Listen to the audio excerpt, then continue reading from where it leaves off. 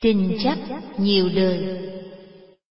Khi hòa thượng Diệu Pháp dẫn tôi đến một đại đạo tràng nọ, thì sư bà trụ trì ni tự này kể cho hòa thượng nghe, nơi đây có hai sa di ni, khoảng hơn 20 tuổi, tướng mạo trang nghiêm. Trước khi xuất gia, họ đều đã tốt nghiệp đại học, có bằng thạc sĩ. Sau khi họ phát tâm xuất gia rồi, thì tụng niệm bái sám, kinh điển thuộc mao. Các oai ghi, mỗi đều ổn. Lẽ ra, hai cô này có thể nổi bật xuất sắc trong chúng. Nhưng ngặt nổi, họ mắc phải chứng bệnh, đồng tính luyến ái, mà trụ trì khuyên mãi không được. Xin gọi họ là Ni X và Ni Y. Mới đầu hai cô này chẳng ai lìa ai, ngủ thì nằm sát đơn nhau, đứng đâu cũng đứng cùng, lên điện tụng kinh sớm tối thì một trước một sau, vào thiền đường thì cũng ngồi kề bên nhau, thậm chí ngay cả đi rửa tay hai người cũng chẳng phân ly.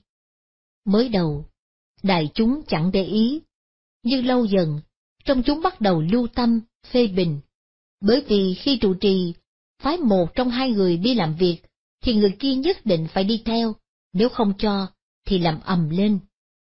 Lần đó, thấy vấn đề tuy không nghiêm trọng, nhưng lại ảnh hưởng đến sự thanh tịnh trong đạo tràng đi chúng. Mặc dù cả chúng ngoài miệng không nói gì, nhưng thường để mắt đến họ, cũng không phát hiện họ có hành động gì phạm thanh quy. Sư trụ trì đã nhiều lần khuyên nhủ hai cô. Sau khi góp ý phê bình xong, thì Ni X bắt đầu lánh xa Ni Y. Nào dè lại phát sinh việc không hay. Ni Y không chịu nổi cảnh Ni X lánh xa mình, nên giữa hai người xảy ra tranh cãi. Mặc dù họ không dám lớn tiếng làm ồn, nhưng cả hai thường gây nhau đến đỏ mặt tía tai.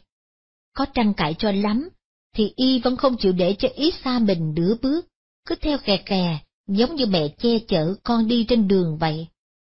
Theo như hai cô kể, tình cảm bọn họ có từ thời trung học, bắt đầu quen là thân ngay. Có thể nói rằng, vừa gặp mặt đã thấy thương liền. Từ lúc quen biết đến giờ, họ chưa hề xa nhau. Vào đại học, cũng chung trường. Ở ký túc xá sinh viên, dù người giường trên kẻ giường dưới, nhưng hai người vẫn thường ngủ chung. Chỉ cần X ở ngoài tầm nhìn của Y, là trong lòng Y rất bất an. Ni Y thưa với trụ trì rằng, con cũng cảm thấy như vậy là không bình thường, nhưng vô phương khống chế nội tâm của mình. Do vậy mà sư trụ trì hy vọng hòa thượng Diệu Pháp có thể giúp giải quyết vấn đề khó khăn này. Hòa thượng trầm ngâm một lúc, rồi kể: Cách đây 3 đời, bọn họ từng là mẹ con, mẫu từ tử hiếu. Kiếp thứ hai, thì họ tái sinh làm phu thê, quan hệ càng kháng khích, như keo sơn quấn quýt không rời suốt cả một đời. Do tâm dâm ái sâu nặng, nên kiếp vừa rồi họ sinh làm đôi chim yến, sớm tối chẳng lìa nhau. Đôi chim yến này làm tổ nơi cây đại thọ trước chùa. Nhờ vậy mà ngày ngày được nghe kinh thính pháp, nên đời nay có thể cùng chuyển sinh làm người, cùng ban thân nữ, có trí thông minh, nhớ dai, lại được đồng xuất gia tu đạo. Nếu tu hành tốt, đời này họ có thể liễu sinh thoát tử.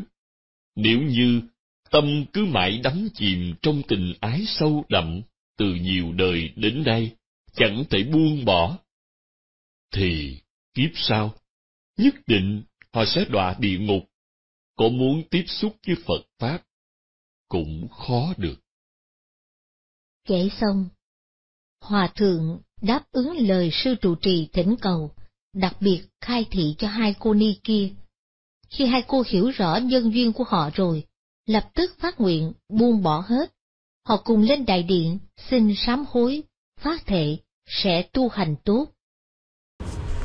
Các bạn ơi, nhớ nhấn like, comment và share cho bạn bè mình cùng xem nha.